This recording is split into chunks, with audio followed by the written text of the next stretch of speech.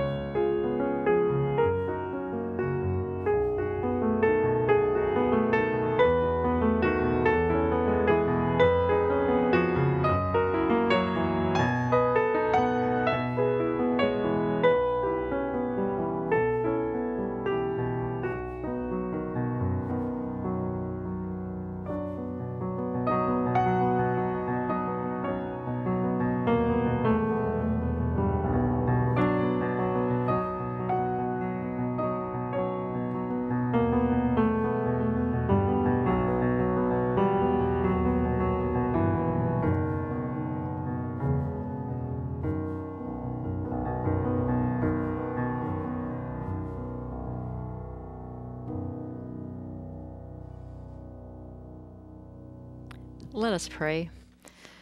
Thank you, O God, for the beauty of this day, for another day of life and a time that we might gather together to hear your word and to have some conversation about it. We thank you for beautiful music and talented people sharing their gifts. Join us today and every day. In Christ's name we pray. Amen. So today we are beginning a new devotion series from the Gospel of Luke.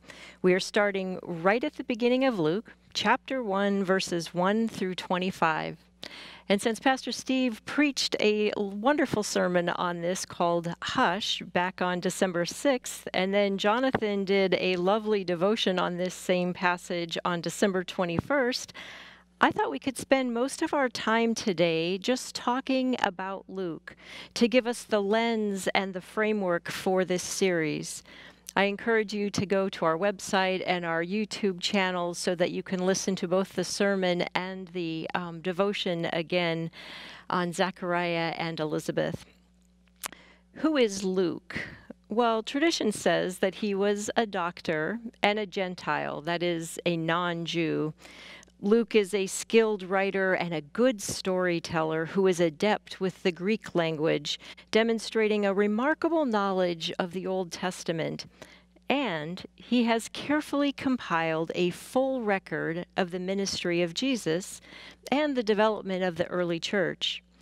It seems that Luke traveled around with the Apostle Paul for at least a couple of years, and he wrote nearly 1/3 of the New Testament with his two books, Luke, which is the story of Jesus, and Acts, which is the story of how the church got started.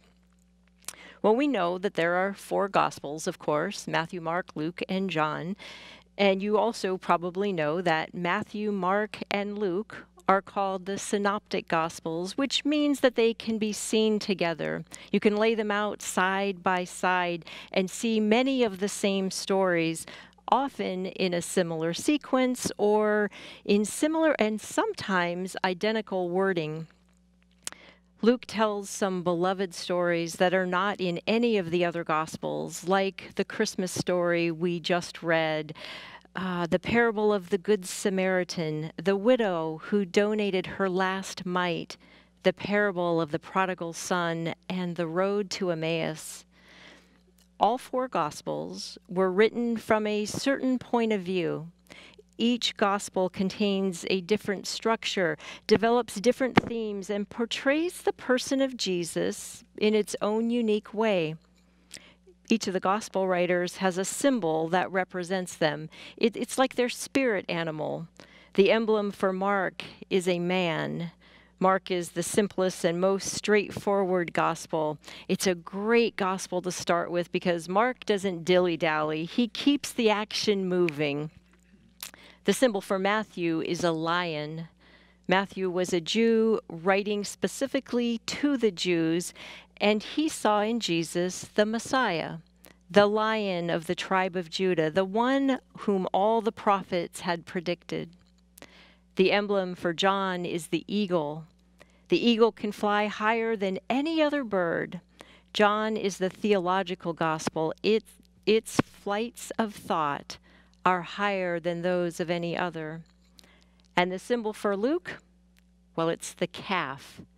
The calf is the animal for sacrifice, and Luke saw Jesus as the sacrifice for the entire world. Jesus is the Savior for the Jew and the Gentile, for the sinner and the saint. Matthew and Mark don't even use the word Savior in their account, in their gospel, and John only uses it one time. The Jesus we meet in Luke is compassionate and a friend to outcasts and underdogs like Samaritans, women, and the poor. As we work our way through Luke, I'd invite you to listen for some of these themes. First, that God's redemptive purpose is for Jesus to be the plan for salvation for all people. We'll hear a theme of the blessings of poverty and the dangers of wealth. Popular theology held that the rich were blessed by God, but Jesus turned popular theology on its head, maintaining that God would lift up the poor and cast out the rich. Watch for the theme of table fellowship. Jesus eats with tax collectors and sinners, with Pharisees, with the crowd, and with the disciples. Jesus is either going to a meal, at a meal, or coming from a meal. And he is ultimately revealed in the meal, in the breaking of the bread after his resurrection. We also see how Jesus models the role of a disciple throughout the Gospel of Luke. Jesus is empowered by the Spirit. He is compassionate toward the poor and oppressed. He heals and forgives. He prays and he dies a bold martyr's death. And to his disciples, to you and to me, Jesus says, "Follow me." So hear now the prologue to the Gospel of Luke as recorded in Luke 1, verses 1 through 4.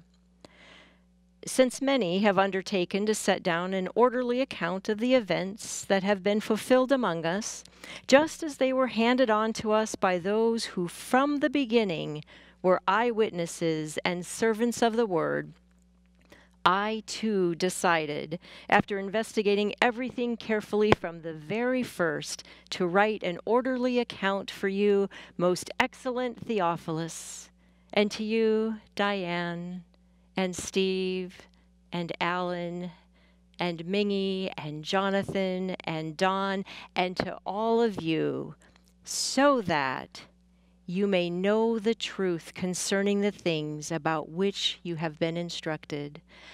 This is the word of the Lord. Thanks be to God. Let us pray. Thank you, O God, for the evangelist Luke and for all of the gospel writers.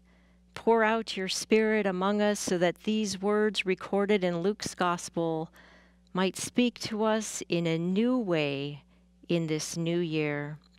In Christ's name we pray. Amen.